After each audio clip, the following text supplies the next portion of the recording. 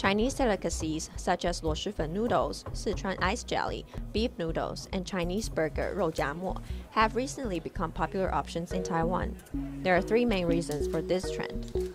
Taiwan has high acceptance of various international cuisines. The food itself is delicious, and the similarities in culinary culture. Meanwhile, experts and scholars attribute this symptom to the influence of TikTok, since it has become an alternative connection between Taiwan and China. 各种这个奇异的中国在地各种有趣的美食在出现，那它就会影响到当代的年轻人。所以坦白讲，现在这个时代，它那个流行的文化、饮食文化是跟整个流行趋势、跟娱乐趋势是密切连结跟相关。